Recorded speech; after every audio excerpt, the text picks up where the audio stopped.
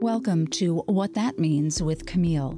In this series, Camille asks top technical experts to explain, in plain English, commonly used terms in their field.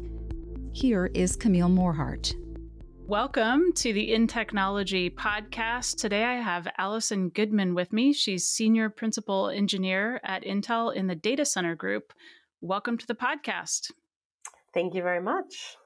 We're going to talk about what that means, data center demand. And I feel like the very first place we have to start is, what is a data center? A data center is really a collection of compute and memory and storage and network, because usually a data center implies more than one of these compute nodes talking to each other and then servicing a set of workloads. And for data centers, those can be all the same workloads. They can be different types of workloads. It can be bare metal. It can be virtualized. All of those fit within that definition of a data center. And people would think of these as the cloud, where data is going when it's not staying on site at your computer or something. The data is being shipped off. And who provides the data centers and what are hyperscalers? Just to give us a little more lay of the land. In that definition, you can have a data center on premise, which means the data center sits with company that you are. So I can be a bank, I can be a retail shop and have a local data center. Or I can consolidate out to a data center where we would call it in the cloud. And then the hyperscalers are really like these massive data centers that we think of, the Amazons and Alibabas and Googles, Microsofts of the world. There's only a set of them that have many different data centers kind of all over the world that we consolidate workloads into. And usually those same banks or retail shops would communicate with those data centers, completely over the network. So they're kind of logging in through a network to run workloads that get data off those hyperscalers or cloud. So data centers have been growing kind of exponentially over the last bit of time here, and especially now more and more with the advent of AI. What are some of the main drivers for their growth?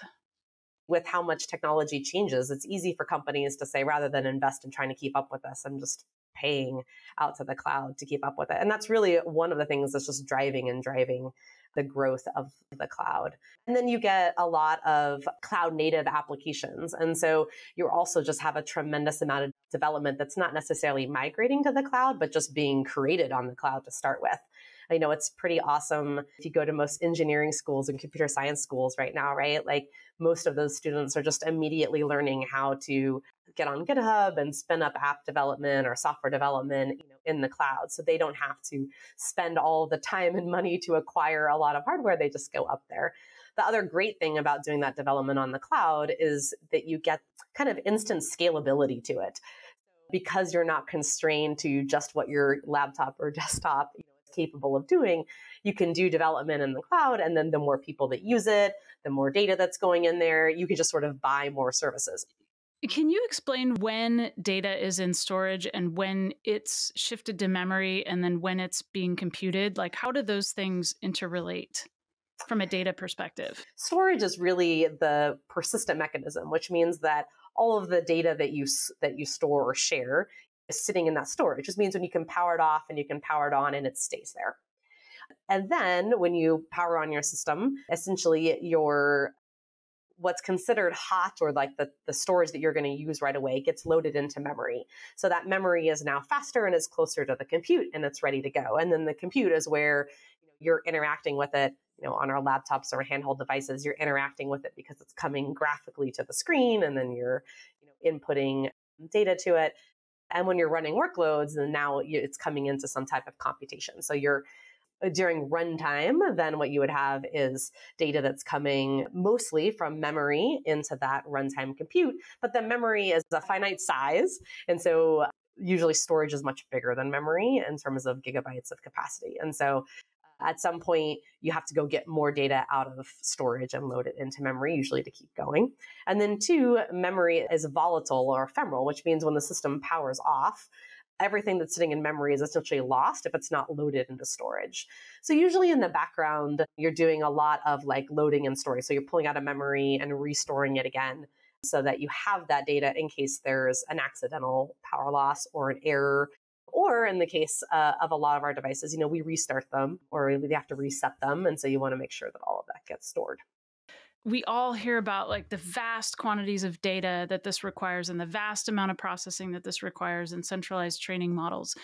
What about the sort of distributed nature of the collection of a lot of the information and data that's coming to us now through IoT or just from people or machines or devices at the edge? Where is compute happening? Is there any kind of a transition in that respect? For a lot of past decades of technology innovation, there's been a lot of focus on compute and making more dense compute and making more cores and being more efficient with those cores. And what's happened is that focus has also created a bit of an imbalance. And so now the compute is kind of outrunning the memory and the storage, which are the more data-centric piece of that equation. And to make sort of matters even amplified is that you have this set of AI and analytics workloads where it's depending on more data. And so now you have more data that you want to act on. You have more data that you want to inference on. And data has weight, has gravity to it. Because you want to save data most of the time, you have to get it to storage, keep it in storage, pull it from storage. And the way that we've been thinking about it is always, pulling it out of storage, getting into memory, acting on it, and then sending it back. It's a very compute-centric way to look at things. And I think the inflection point that we're on right now is really well, what if we think of it as data first? What if we actually go to where the data is? And I think that's the cool innovations that we're starting to see with the edge, with these accelerators, is rather than spending the time and the energy and the money to move the data around, which is getting really expensive, what if we go to the data? What if we actually mostly leave the data where it is and you move that inference all the way out to the edge? Because that's the most power efficient, the most performance efficient way to do the inference is just go to where you're actually collecting that data. So, and I'll give a very basic example. If you're trying to figure out, you've got videos going and you're trying to figure out if there's a person that walked across your video, maybe an old way to do it would be to take that video, you stream it up to the cloud, you have all of this compute in the cloud, it's checking the video, goes, yes, that's a person, and it sends that back. So that can be a really long latency path and pretty expensive because I'm streaming all of this data up, acting on it, and then streaming, or sending the answer back.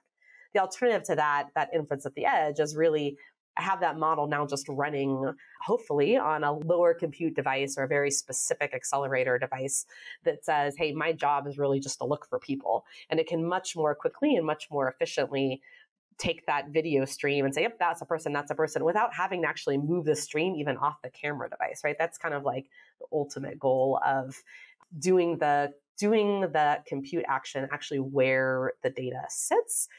And then if you need to, maybe there's just the answer, hey, there was a person, and that's what gets saved, not that whole video stream that we're having to move across the network. Is the data center moving to the edge, or are you just saying the processing is moving to the edge and the inferences are still traveling back to the data center for things like central models? Think of it maybe as the pendulum swinging back and forth, where, we started off maybe 20 years ago, and you had all these data centers on the edge, right? Everybody had a data, they were building their own data centers. And then what you saw is the swing of the pendulum where it's oh, now we're all moving into the cloud. So okay, we're all in the cloud and all these hyperscalers.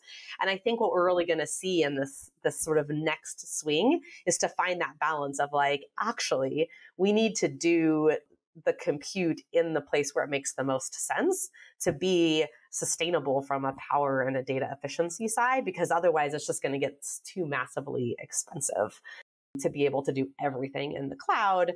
It's really finding the right balance. And I think that's where the right balance of running that inference at the edge, and maybe some of the training, could even be in a colo or something in between. And then just having, sort of saving the nuggets that help you build better models, do better training back to where the training sits. Is co-location? Yes, co-location. So you're talking about we're at this inflection point right now, really, of the pendulum coming back toward the center. But, what other kinds of things are being creatively thought of about data centers and processing of information? One of the things I'm really excited about is really that if you start with where I've seen storage go in the last, 10 to 15 years, where you had this very quick change from something so like hard drives into SSDs, the ubiquity of SSDs, really, data centers leaning into this like shared storage. Like, okay, I'm going to have a shared storage. I'm going to have lots of compute that kind of pulls from this shared storage so that at least I don't have to move the storage. And so you've got innovation in compute, you've got innovation in storage, we have lots of innovation and the networking side. And really it's memory is the next one. It's sort of the last of that four to really be innovated on. And what's interesting about memory is that in data centers, memory was really DRAMs and it's DIMMs that's directly attached to a compute. There's a physical attachment there where I have a certain number of slots and I fill up those slots and I have this memory, and that memory is kind of like hoarded by the compute. So the compute kind of gets all of that memory to itself. The problem is that memory is expensive, and so you're spending lots of money on it. And that data actually needs to be acted on by multiple compute devices. And then sometimes you want this efficiency of like, sometimes your compute's using all of the memory, but sometimes your compute's using very little of the memory, and you can't share it. We've solved this problem with storage where you can share storage now. So storage can be shared across multiple compute devices. And that's really the cool innovation in memory. It's like, okay, now how do we share memory? Why can't you? Well, so previously we haven't been able to share it really because of the technology that's being used to access memory, which is DDR and DIMMs and this direct attach. In order to share it, we have to come up with a new IO interface and new protocols to enable that sharing. The CXL or Compute Express Lane is really the technology that the industry is embracing to do this shared memory. And it's really neat because now what we're starting to see embraced by many of the technology companies is let's put this memory now out on this new IO interface, which allows multiple compute devices, processors, accelerators, to actually start accessing it and sharing it without it having to move. Now you can both share it and you get this better efficiency because it gets loaded in, and now maybe one compute device isn't using it much right now, but another one is using it a lot and kind of amplifying or using the entire bandwidth available. And so now you get this great efficiency that we've been able to get from storage recently, and now we'll be able to get that from memory. And it's really, I think, one of the last pieces of making a truly like composable data center where you can actually pick and choose how much compute you need, how much memory you need, how much storage you need, how much networking you need for any given workload. So data is encrypted when it's in storage. Is it encrypted when it's in memory? It is. It is encrypted in memory. Now, that's not to say that we don't have innovations that we need to do in that encryption. We've been lucky because by having this very direct connection between the memory and the compute, kind of leverage that for a lot of the encryption and making sure that you have good security between that transfer between memory. And when you start sharing it, now you have to come up with additional security protocols to make sure that it's shared correctly, to make sure that that data is encrypted as it gets moved in and out of memory. And then it gets even more fascinating when you start talking about persistent memory, because the baseline assumption when you say memory is that it's not persistent, that it disappears when the power goes off. But in the case where you actually have persistence in the memory and it stays, now you have to take a lot of learnings from storage and bring that into memory in terms of making sure that it stays safe if you're going to save it in memory. Are you concerned with sort of the sustainability of how data centers are powering and the processing and also the cooling? Is that something that you look at? Anytime that you're working closely with customers and partners that are building and maintaining these data centers, that's one of the biggest problems that we're looking at and trying to solve for as you like roll out more data centers, is that as much as we love to say, oh, this is like the greatest new technology that we can adapt and makes everything faster and more secure and better, you don't want to consume more and more of the percentages of power available with these data centers. They have to be more efficient, both in terms of how we say scale up, so like how much you can run on a given like physical footprint, and then also how much you can get out of power, and really starting to look at all of these metrics, whether it's an inference, how much power it takes to infer something, how much power it takes to run a workload, that becomes really just like a basic unit of measure for all of our discussions. energy is expensive, right? And so sort of the desire to use that the most efficiently is there anyway from a cost perspective. That's the intersection of sort of capitalism and business and the green sustainability right now is that you can be motivated by just trying to be better by the earth, or you can ultimately, and companies are ultimately motivated by, it's the right thing to do even for the business in terms of saving money and kind of meeting exactly the resources that you need for that task and just continuing to be the most power efficient in doing it. So what do you think is kind of the biggest worry or concern that you have in this space or concern for the future? I mean, I don't know if it would be like quantum and you think, oh my God, everything we've been doing is just going to totally go on its head for some other architecture. Or is it, wow, we're just up against this, wall in energy consumption or cooling, or is it that there's no end to the amount of data that's going to be generated and, eventually we can't keep up with it? Or what kind of things do you see as like major problems with no resolve at this point, like over the next decade? There is so much data that is being, produced and stored, and so much of it is being stored just because it can and not because it necessarily needs to be. I'm sure all of us can relate to the fact, right? When I look on my camera roll and I'm just like, why do I have a picture of a doorknob from 2 years ago? I do not need this picture of a doorknob from 2 years ago. But, we've been spoiled a little bit in that like the advances in technology and, the cloud and these edge devices has just allowed us to be able to store all those things. And we compress and we compress and we compress. And we have all these tiers of storage and tape and everything that allows us to save these. And just because we can save it, then the really question is like, should we be saving it? And to me, like that question, both, personally, like just because I can save this picture of a doorknob, should I, should I clean up, my cameras, all the way to what we talked about earlier, which is just because we can stream certain data from the edge out to other devices, like, should we? Is that the right thing to do? Can you provide any additional perspective on sustainability and the data center beyond just using renewable resources for power? If you go back 20 years and you're like, okay, well, it's actually pretty inefficient for everybody to have their own on-premise data center. And so the hyperscalers and cloud and hyperscalers kind of rode this wave of like, they were inherently way more efficient than the edge just because you were just consolidating all this. So you're getting better efficiency of hardware, right? Like, okay, well now I have all this efficiency of hardware because I can grow and expand workloads as needed, and so it's sort of like the hardware is always running 100% all the time, best efficiency. But in order to get more efficiencies in the next 10 years, the hyperscalers in some ways are like tapped out. Like yes, they can get new hardware and we can do all these innovations, but now you're like smaller percentages of efficiency gains.